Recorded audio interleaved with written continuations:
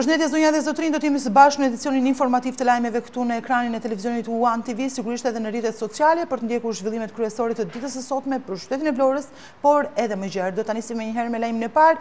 Rreth 50 emigrant klandestin nga vendet e lindjes së mesme janë gjendur ditën e sotme në fshatra të qytetit të Vlorës.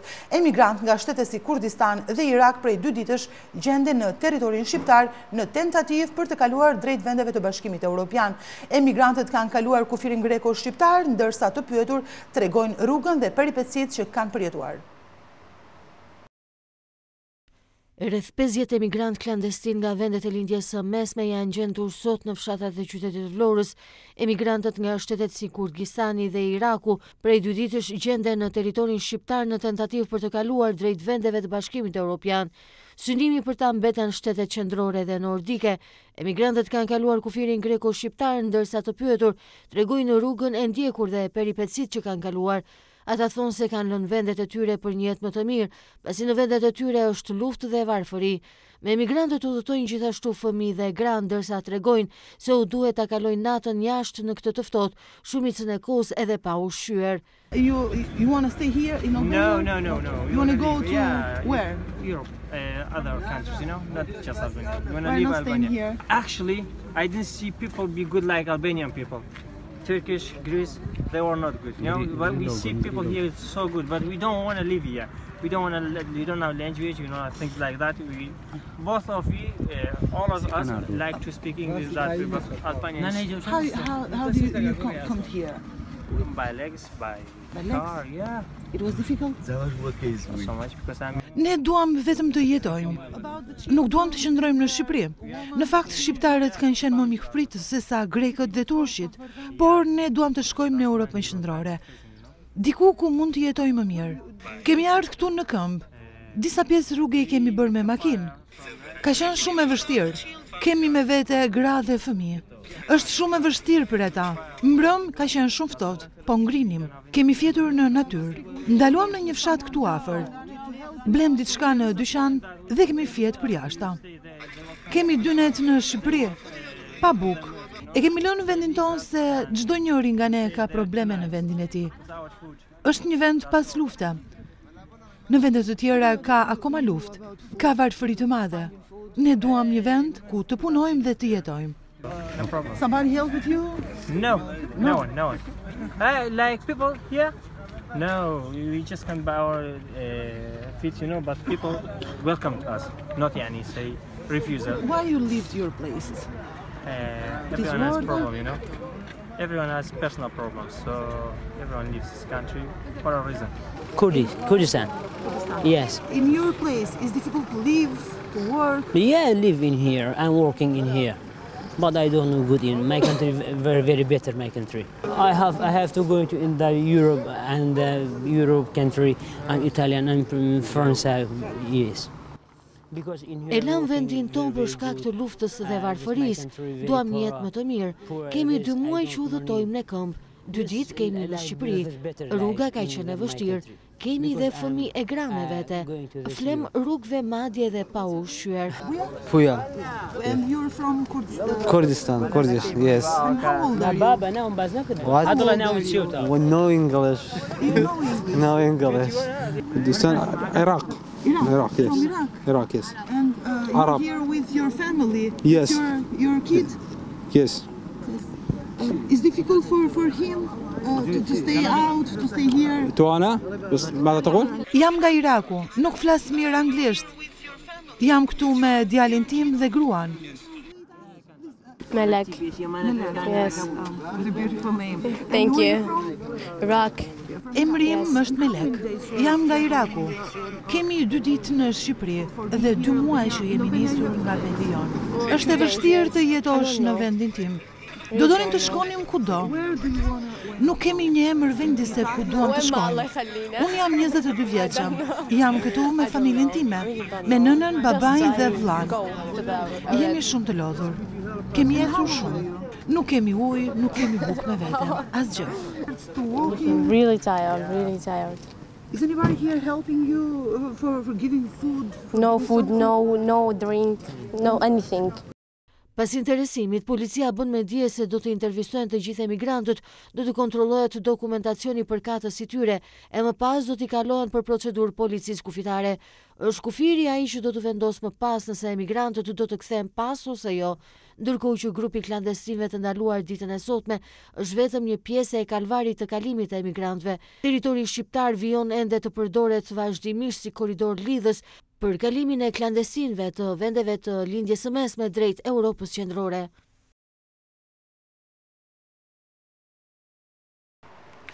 Zhvillimet e aktualitetit politik në Shqipëri, tryeza për reformën zgjedhore, pritshmëritë e aksionit opozitar dhe dorëzimi i mandatit rreth një vit më parë. Ish deputetja e Partisë Demokratike për Qarkun e Vlorës, Nada Meçorapaj, në një intervistë për One TV me gazetaren Efrosina Papa. Ngjarjet e fundit politike. Kemi tani, prej 2 ditësh, kemi një këshill politik, ose unë do ta quaja ndryshe, për herë të parë një ulet pozitë dhe opozitë për reformën zgjedhore. Në fakt, siç dhe ju e theksuat, është një moment shumë i rëndësishëm politik për politikën shqiptare. Më lejo të shpjegoj faktin që ulja në tryezë e palëve nuk është një marrëveshje midis palëve. Partia Demokratike në mënyrë absolute ju qëndron të gjitha kushteve për cilat ka bërë kaos dhe për cilat ka referuar në momente shumë të rëndësishme dhe kritike për vendin. Arsyeja kryesore që palët të përmbash në një tryezë trumbullakët është presioni i Bundestagut për plotësimin e kushteve për hapjen e negociatave me Bashkimin Evropian të Shqipërisë. Pas dështimit të disa hershëm për hapjen e negociatave, u pa që palët nuk ishin dakordsi dhe zhvillimet politike kishin marrë një tension shumë të acaruar dhe nuk ishte asnjë dritë në hapësirë ku palët të uleshin të zhvillonin bisedime dhe të mendohej për vendin. Duke e parë që kjo ecuri po vinte te kriminës, është dukur e domosdoshme dora dhe ndikimi i Bashkimit Evropian dhe për më tepër i Bundestagut si një kriter kryesor për uljen e palëve në një tryezë për vendosjen se si do të shkojë dhe si do të funksionojë demokracia në këtë vend. Kështu që dakordsia kryesore ka qenë e ndikuar, e shtyrë në një farë mënyre nga Bundestagu dhe nga faktorët Europian për t'i bërë palët bashk. Është për të përgëzuar dhe për të falenderuar në fakt. Fakti që në një moment të rëndësishëm për vendin, pas një viti zvaritje të jashtëzakonshme për reformën zgjedhore për komisionet dhe kjo me mungesë totale të mazhorancës nga vullneti i saj, më së fundi palët bëhen bashkë për të vendosur me përgjegjshmëri të plotë për ecurinë e demokracisë në Shqipëri. Në fakt është një tryezë që nuk ka qenë jashtë vëmendjes së fjalëve mohuese më shumë se sa pohuese nga analistë apo nga politikanë. E kanë, të themi, anatemuar. Po. Ka opinione të ndryshme në fakt, midis asaj që është propagandë, që kjo është pjesa e bërë shumë mirë nga mazhoranca, nga Partia Socialiste në pushtet, dhe asaj që është vërtet për të falenderuar, që është ndikimi i Bundestagut dhe Partia Demokratike që pranon të ulet në një tryezë. Fakti që ulet në një tryezë jashtë ambienteve të kuvendit të Shqipërisë, jashtë selive të partive politike, në një tryezë e cila i bën bashkë to palë pa pasur ndikim qoftë nga vendi ashtu dhe nga përfaqësitë e tyre, por detyrimisht të ndikuar për të pasur përfaqësi nga gjitha forcat politike në Shqipëri. Tregon në fakt që nuk është një marrëveshje e shkruar, po janë kushte të mirë përcaktuara nga Bashkimi Evropian që Shqipëria duhet domosdoshmërisht me një limit kohe deri në 15 mars t'i ketë mbyllura. Ndoshta afati është vendosur për shkak sepse në mënyrë absolute mazhoranca do përpiqet për ta shtyrë këtë proces dhe për të fituar kohë, po vendosja e 15 marsit si limiti deadline i fundit tregon që me sa duket rregullat kanë ardhur të shkruara, të qarta dhe të mirë përcaktuara se çfarë do të bëjë secila forcë politike. Partia Demokratike vazhdon të qëndrojë kauzave të saj, vazhdon akoma më këmbgulse që t'jetë në një këndvështrim akoma më përkrah njerëzve dhe gjatë këtyre 1 muaj e gjysmë, 2 muaj që kanë ngelur, çdo antar i Partisë Demokratike i veshur me funksion politik, qoftë në nivel të antar të Këshillit Kombëtar, deputet, drejtues degësh dhe mëtej, kanë funksione të mirë përcaktuara për të zbritur në bazë, për të punuar me votusin, duke kategorizuar atë që nga votusi tradicional, votusi i gri, votusi i majt, votusi i djathtë, të gjitha forcave politike. Në një farë mënyrë kontakti me njerëzit është ai që e bën një forcë politike që të vinë në pushtet, pa diskutim. Është fryma politike, janë reformat, por kryesori është kontakti me njerëzit. Kështu Kështu që në këtë këndvështrim PD-ja është duke punuar në shumë dimensione, përveç pjesës mediatike, pjesës së platformave, siç është përfunduar platforma për reformën zgjedhore, e cila është konceptuar nga ekspertët më të mirë të Partisë Demokratike me asistencën dhe të faktorëve ndërkombëtar, është duke përpulluar dhe programi ekonomik i Partisë Demokratike, e cila do të jenë faktor të rëndësishëm për të na zbritur në bazë. Ndërkohë, është artikuluar në fakt nga krerët e Partisë Demokratike Shqiptare dhe problemi i protestave. Pra do të vijojnë protestat. Ka një program të qartë për këtë? Përpara 2 ditësh ka qenë një mbledhje shumë e rëndësishme në Partinë Demokratike, ku ka filluar me kolegjin e kryetarëve të degëve dhe është diskutuar dhe është hedhur ideja për të bërë një protestë masive, sepse kërkohet nga baza. Në fakt, vjen si kërkesë që vjen nga baza, për 20 shkurtin në simbolikën e rënies së bustit diktatorit komunist Enver Hoxha dhe në këtë ditë të bëhet një protestë e madhe kombëtare. Është akoma duke u biseduar, është mbledhur dhe grupi parlamentar dhe kryesia e Partisë Demokratike dhe jemi në pritje të një vendimarrje përfundimtare, por që me shumë gjasa 20 shkurti do të jetë një protestë e madhe kombëtare e organizuar nga Partia Demokratike. Ka një pyetje të drejtë për ju si ish deputete. Keni menduar ndonjëherë në këtë periudhë me kësaj pauze të gjatë jashtë parlamentit se nuk duheshin dorëzuar mandatet? Në fakt, unë po të përgjigjem me shumë sinqeritet. Gjatë gjithë rrugtimit tim politik në Kuvendin e Shqipërisë, mandati i deputetit ishte një mandat që në gjykimin tim ishte në përgjegjësi shumë e madhe. Aq më tepër i përkisja një qarku si Vlora, një qarku që bën histori në emër, në kulturë, në traditë, në gjithçka, një qarku që për të qenë sinqert, në këtë legjislacion ishte i përfaqësuar më së shumti nga Partia Socialiste, ku konkretisht kishin rreth 8 deputet dhe ku vetë kryeministri ishte deputet i dalë nga qarku i Vlorës. Për të qenë sinqert, për te i krenarisë sime si përfaqësuese e qarkut të Vlorës dhe Partisë Demokratike, ka qenë shumë e vështirë. Ka qenë e vështirë sepse ishte e pamundur ajo pafuqia për të bërë diçka dhe për të ngritur zërin dhe për të thënë të vërtetat e tua, të cilat në një farë mënyre për aq kohë sa patëm u përpoqëm maksimalisht i bënim, ishte shumë e vështirë vendimarrja. Duke parë që në një farë mënyre në opinion po perceptohej sikur gjitha palët ishin njësoj. Interesi i të qenë deputet nuk ishte interesi im personal. Unë përfaqësoja një sigël politike, përfaqësoja votuesit e Vlorës, të gjithë qarkut, më tepër, dhe duke parë që 16 shkurti ka qenë ajo dita e madhe që na ka bërë dhe na ka vendosur për të lënë mandatet. Një protestë masive, një protestë e jashtëzakonshme, emocionuese, ku ti shikoje një grupim gjithë njerëzish që dhe thoshe që çfarë kërkoj unë brenda këtij parlamenti, kur gjithë ata që unë përfaqësoj janë këtu, janë në rrugë. Kjo ka qenë arsyeja kryesore. Absolutisht nuk jam bërë pishman, sepse jemi rikthyer në bazë tek njerëzit me më shumë besim. Kemi fituar atë që është kryesore për një forcë politike. Për një deputete aq më tepër për në mandatin e parë siç isha unë, u riktheva tek njerëzit me besimin e plot që unë jam këtu pranë jush, nuk jam aty për të përfituar përfitimet ekonomike apo për kartonin e deputetit. Situata e solli të tillë, sigurisht ishte e paprecedent, sigurisht që hëngrikon e vetë për të perceptuar dhe sidomos nga faktorët ndërkombëtar ishte një diçka jashtëzakonshme, sepse nuk mund të bëhej model politik kjo lloj mënyre, kjo lloj rruge, por duke parë që nuk kishte forma dhe mënyra të tjera për të ulur në tryez, për të biseduar, për të gjetur rrugën e mesme, për të gjetur një rrugë më të mirë për vendin, ishte e pamundur. Ishte ajo që kërkonin votuesit e Partisë Demokratike dhe ata që na besuan. Kështu që u bashkangjitëm atyre. Mandati im shkoi për ta. Faleminderit juve. Aksidentet rrugore vijojnë të mbeten problem në vendin tonë. Pikërisht, siguria rrugore ka bërë bashkë Ministrin e Brendshëm Sandër Leshaj, Ministren e Infrastrukturës Belinda Balluku, Kreun e Policisë së Shtetit Ardi Veliu, si dhe kryebashkiak ekspert të fushës. Viti 2020 është shpallur me këtë qëllim si viti i sigurisë rrugore.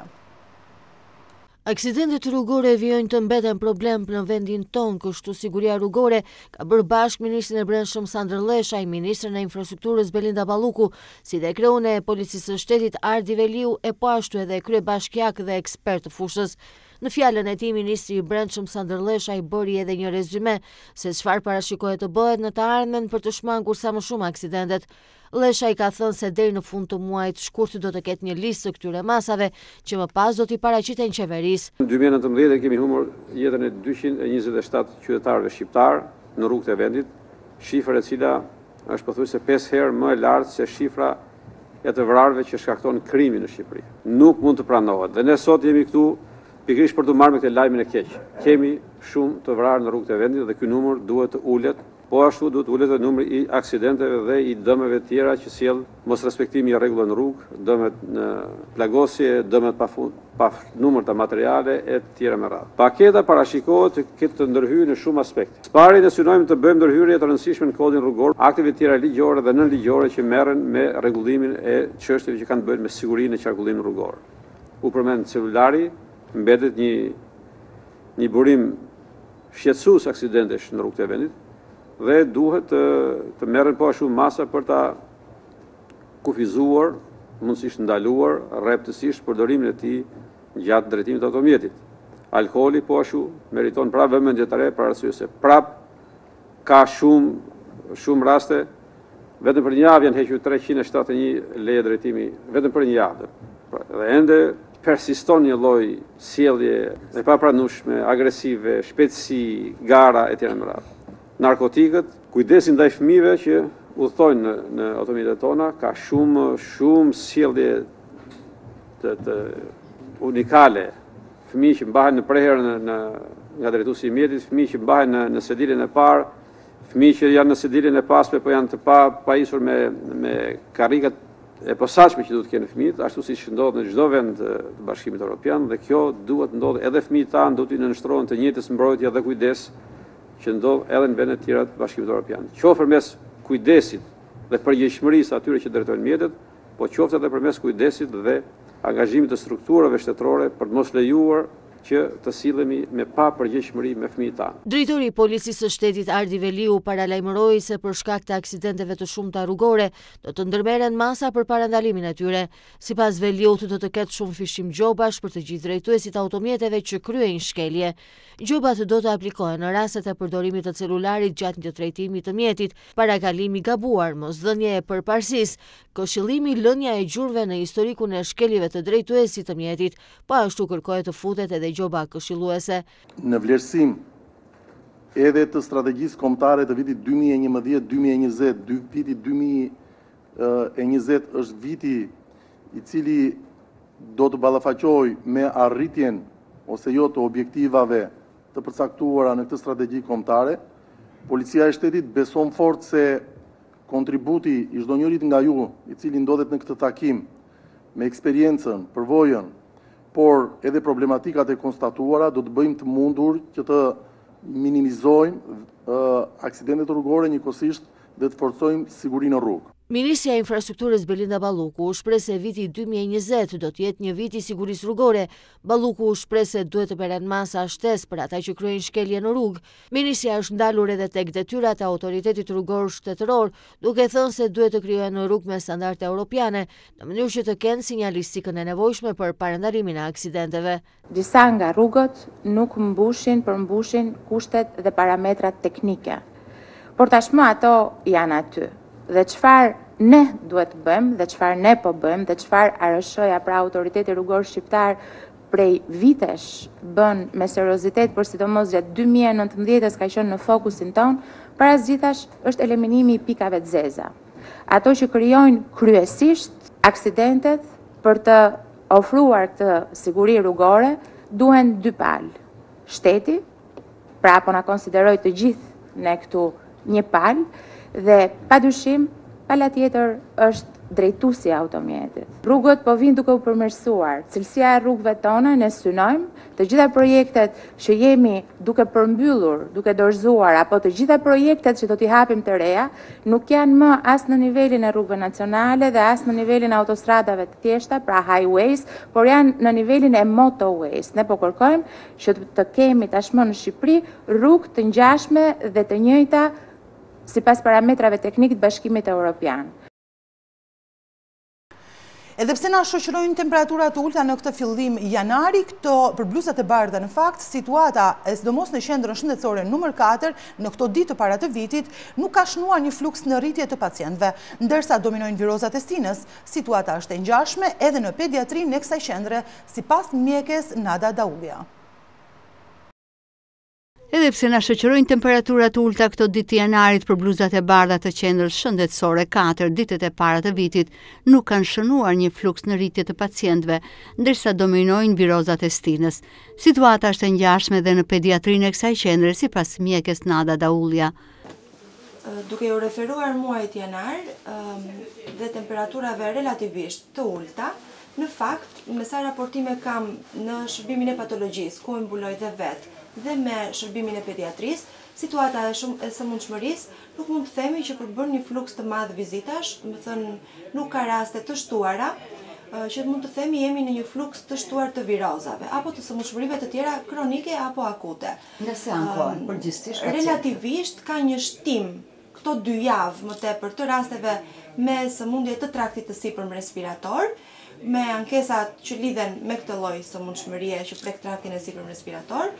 Nuk mund të themi që kemi ndonjë numër të shtuar vizitash që lidhen me sëmundshmërinë dhe me virozën me simptomat e gripit. Në fakt, shërbimi që ne mbulojmë ka të ndarë shërbim të sëmurve kronik dhe të rasteve akute.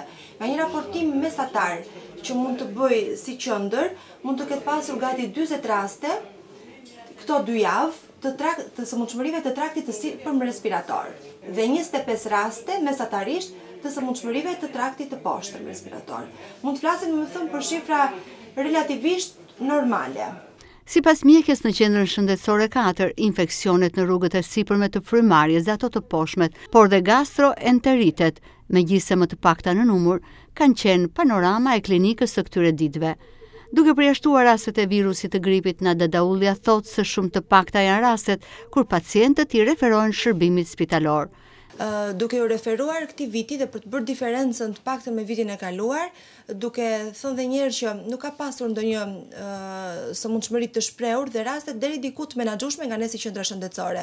Do të kanë qenë shumë të pakta dhe shumë minimale rastet që mund të jenë referuar tek shërbimi spitalor, kryesisht tek urgjenca.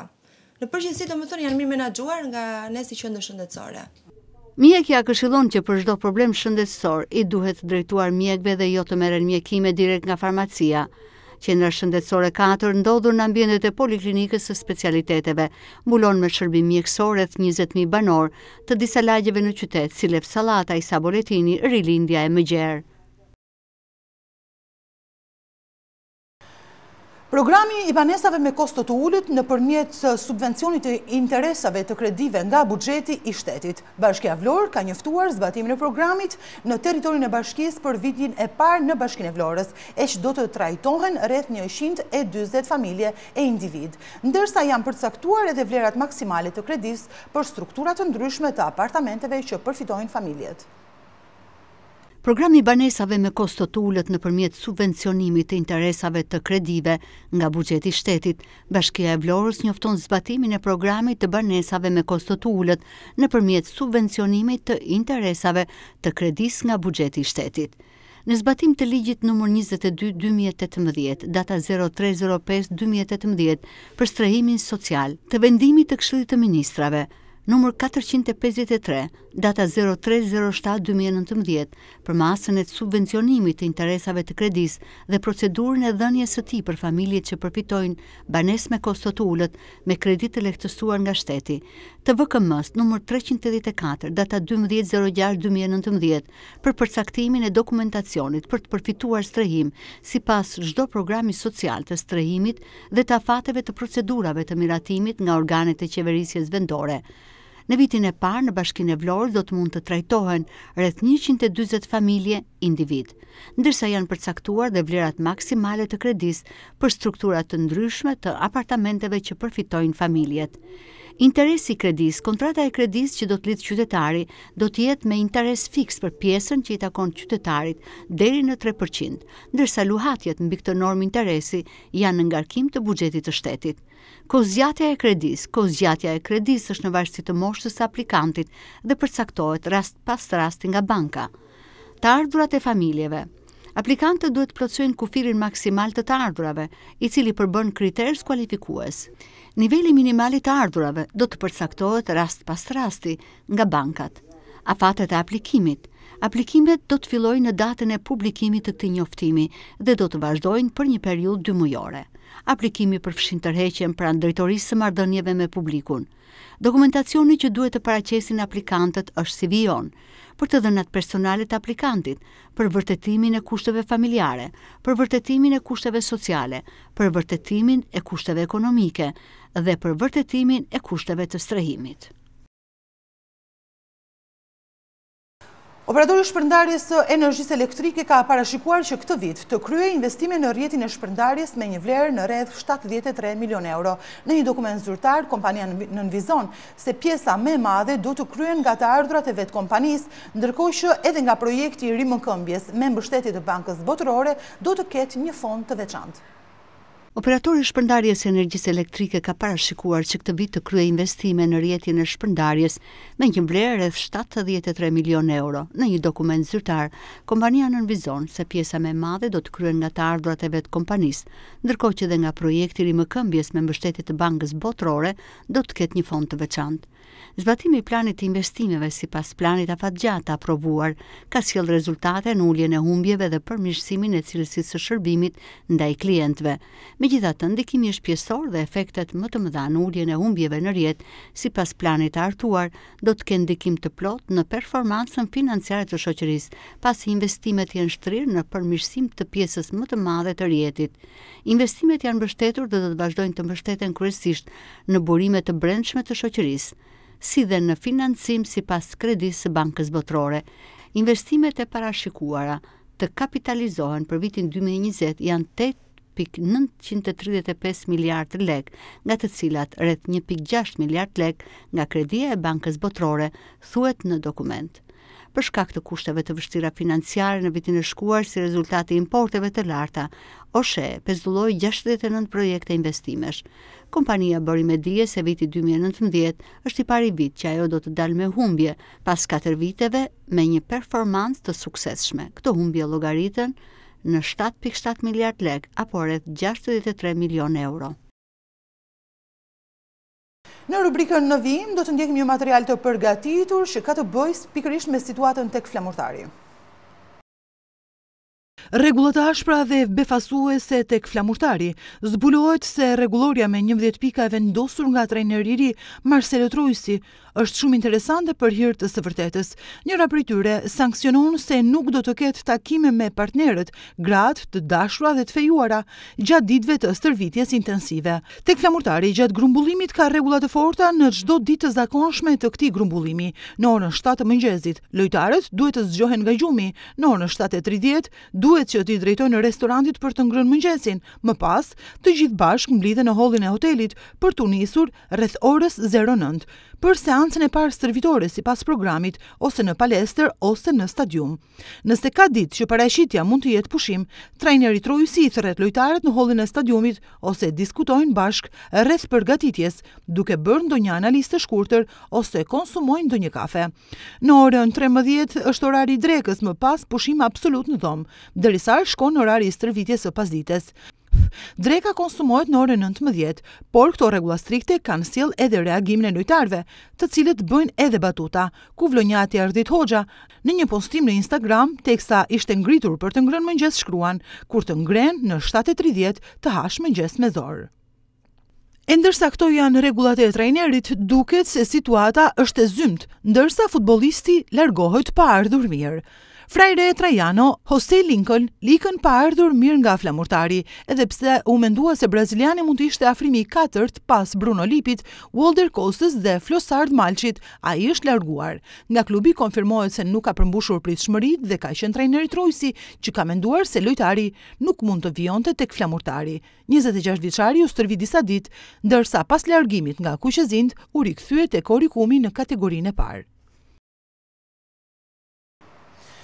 Zonja dhe zotrinj, kjo ka qenë gjithçka përgatitur për këtë edicion informativ. Unë ju falenderoj të gjithëve për vëmendjen e kushtuar, ndërsa ju sugjeroj të vazhdoni të ndiqni sigurisht ekranin e televizionit One TV, por gjithashtu edhe rrjetet tona sociale. One TV na gjeni në Facebook dhe sigurisht me të njëjtin emër edhe në Instagram, gjithashtu edhe në YouTube.